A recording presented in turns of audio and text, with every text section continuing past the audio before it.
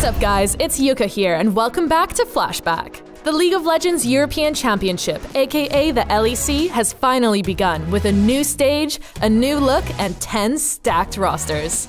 The off-season was long enough, so let's get straight into the action. Kicking things off for the LEC was the return of the El Clasico as SK Gaming took on Fnatic. 9 kills and 4K gold up, SK were dominating, but due to server issues, the game had to be remade. SK weren't deterred though, and after new picks and bans, they took the game to Fnatic once more. Self-Made impressed on his debut and secured the upset win for SK with a huge ultimate onto Reckless. Oh! That's a stun onto Reckless! The dive forward! Self-Made and the true shot barrage! Self-Made, you are a god! Then there was a new challenger approaching as Excel made their LEC debut. The plucky British underdogs were ready to rumble and roamed early as Jessica and Exile shut down Splice's bot lane. However, Excel threw away their lead as both Expect and Exile were caught out overextending. With Baron buff on their side, Xerxes was able to lead Splice into Excel's base and clean up for the victory. And Exile really can't do much against this at all. After that, Vitality and Schalke faced off in a rematch of the 2018 Summer Split semi-finals. Ignar returned to Europe with his signature Thresh pick and reminded everyone of his fearsome hooks. From there, Schalke had control of the map, and Vitality's last-ditch effort to steal the Baron was far too late.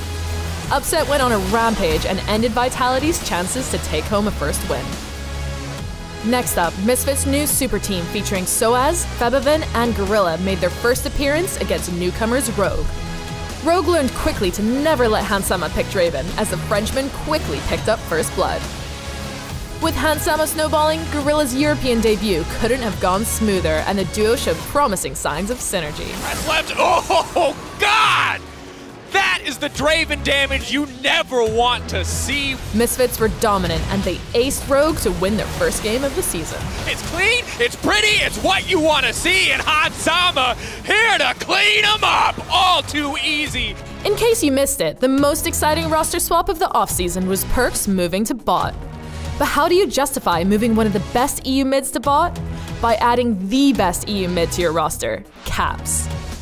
Okay, Vedius, there's a lot of flex picks here. Frosco, there's a lot of flex picks here. I need you to tell me what's happening. Who needs an AD carry when you've got Zoe?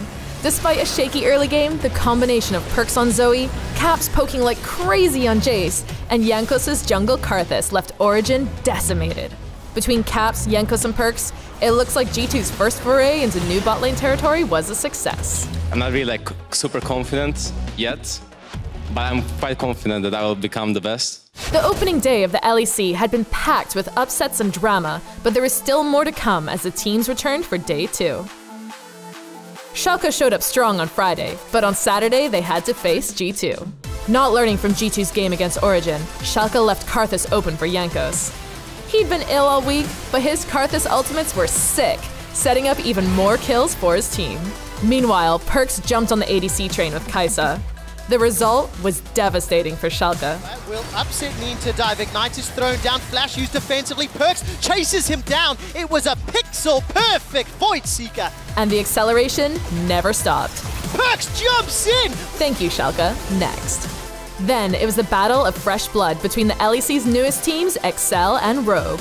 Kadriel had been over-aggressive on day 1, but with the help of Kasing's signature Zillion, he was able to take over. Kasing's clutch chrono shifts saved lives time and time again, reviving Excel for a day 2 victory.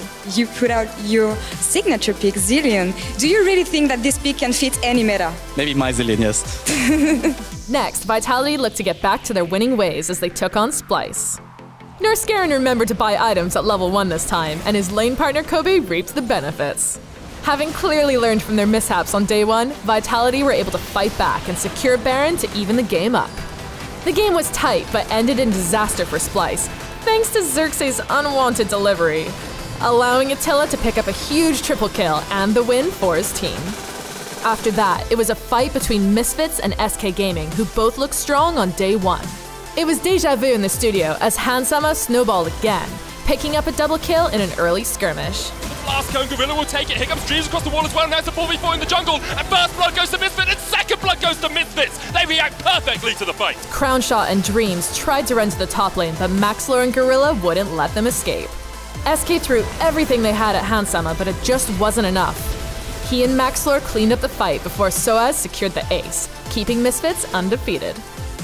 Finally, closing out the week was the return of one of Europe's most iconic rivalries, Fnatic versus Origin. Fnatic were keen to bounce back from Friday's shock defeat, as a double teleport from Bwipo and Nemesis gave them an early advantage. Yet, Fnatic were given a taste of their own medicine as Nukeduck got the better of a 2v3 thanks to his mid lane Vayne. Turns it onto Reckless straight away. Reckless done! He's gone! Now Box is going to join the party, but you can't get the isolation down, and Boxer knocked away with the condemn! Put back! Slapped aside by Nukeduck and Origin take 2.